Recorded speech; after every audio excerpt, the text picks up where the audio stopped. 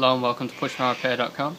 Today we're going to show you how to completely disassemble a Victa engine, leaving it to a bare block so you can service and replace any parts you may need. The parts you're going to need for this video is a hammer, a small block of wood, an anvil or something similar, a Phillips head screwdriver, a 12 or 13mm socket, a rag, and something to undo the crank pin, either the Victa genuine tool or a tool that you've made yourself. We're going to start by removing the carburetor manifold here. What we're going to do is just undo the two Phillips head screws that hold it on.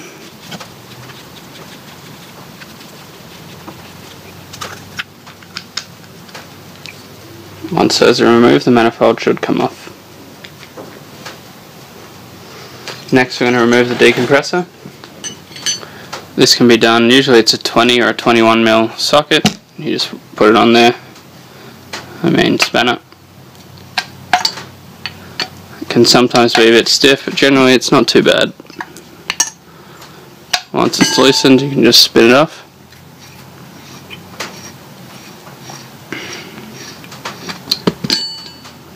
Okay, next we're going to remove the cylinder head and place a rag inside to stop the piston moving so we can undo the crank pin. And to start doing that, we're going to pull off the spark plug boot and undo the 4 bolts.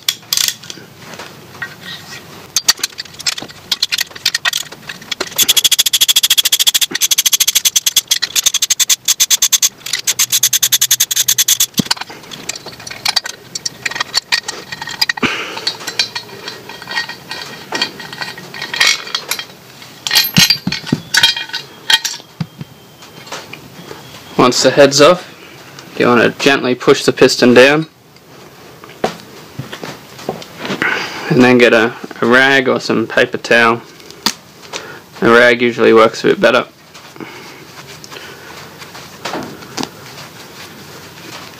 And you want to fold it up and push it into the bore. Then you want to put the head back on. We'll put 2 of the bolts in and just loosely tighten them up. This allows you to turn the crank pin without the crank turning. Helps you remove the piston easily.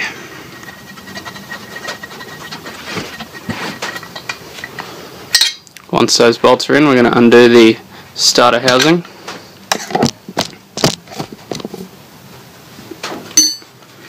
So now we're going to undo the starter housing. There's just these 3 bolts. They're usually 12mm. Sometimes 13 on older Victas.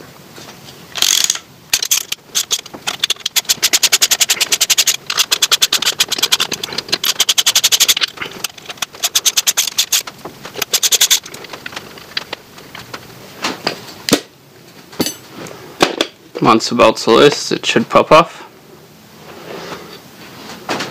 And now we can see here the crank pin that we need to undo. This can be done either with Victa's special tool, by hitting it with a screwdriver, in a video we'll link, or by creating your own tool, which we'll use now.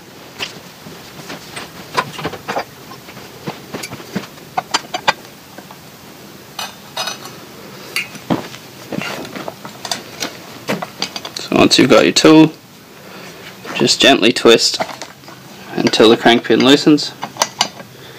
Sometimes they can be very stiff. A bit of WD-40 and some gentle banging with a hammer may loosen them off if you're struggling to undo them.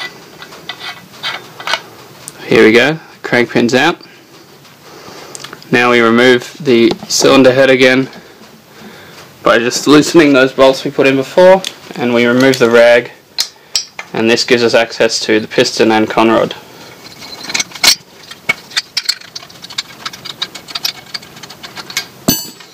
So we remove the head, remove the rag, and if we gently push the piston from the crankcase, you'll see it should start to come out the bore. sometimes you might have to rotate the bottom of the crankshaft out of the way. There you go, we've got the piston out, complete with conrod. If you need more details on this, we can show you how to replace the piston in another video. Next we're going to remove the electrical components. Here's the ground for the electric start. It's just simply a wire with a Phillips head screw if you want to remove that. And then here's the condenser for the electrical system, so we can just undo the Phillips head screw here. And that comes off. And then, in order to remove it properly, we need to unplug it and have all these wires free so they can come down through here.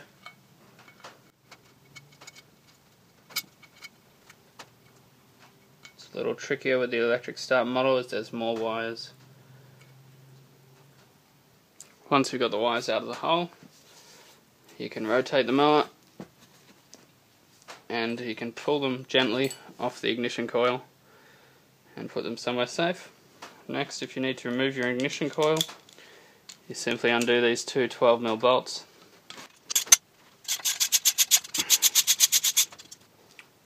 Be mindful not to lose the washers under them.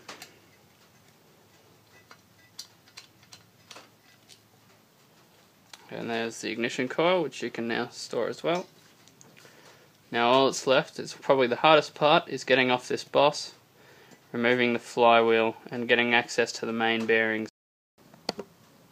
Okay, in order to remove the boss, what you're going to need is an anvil or the back of a vise or something very solid that you can hit the boss against. Then, if you'll notice, there's a small hole in one side of the boss. You're going to want to fill that with WD-40 so it can all lubricate it, make it easier. And what you're going to do is get the engine, place the boss on the anvil, and then hit it with a hammer, and hopefully the boss will pop off. And we're going to do that now. The other way you can do it is with a flywheel puller, but it's very difficult to find any pullers that can fit in the small gap between the boss and the flywheel. And I've seen it actually break the flywheel instead of the puller pulling the boss off. So when you're ready, what you want to do is hold the engine sideways on the anvil, and you want to hit it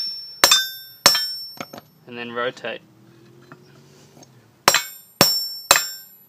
And as you hit it, you might feel it start to loosen, and eventually it should pop off just like that. Very easy, and nothing here is damaged. By far the best way to do it. Next, you want to rest the engine upside down on a block of wood, and then you want to get your hammer, and you want to find a small block, something like this, and you want to put it on top and then hammer it down, and that will hammer the crank shaft out, allowing you to remove the flywheel and the bearings.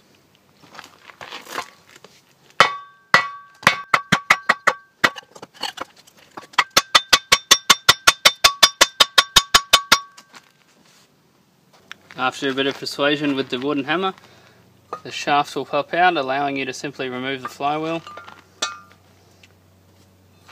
And there you go, the flywheel's all gone, removed. And then we should be able to just lift the engine up. And there we have the crankshaft remaining with one of the main bearings. And if we flip it over, we'll see there's another bearing inside the shaft still at the bottom, and we'll show you how to remove that next.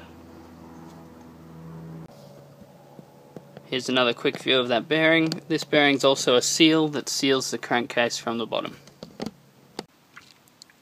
Once you've lubricated the bearing, you'll want to place the motor on two bits of wood, like so, with the bearing shaft exposed and off the ground.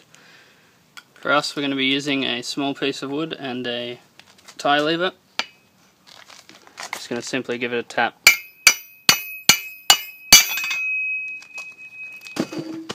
Okay, here's the last bearing. And now all that we've got left here is an empty block with no parts at all. The Victa is completely stripped down. you should be able to take off any part you require now and rebuild any part that you require. We hope this video has been helpful.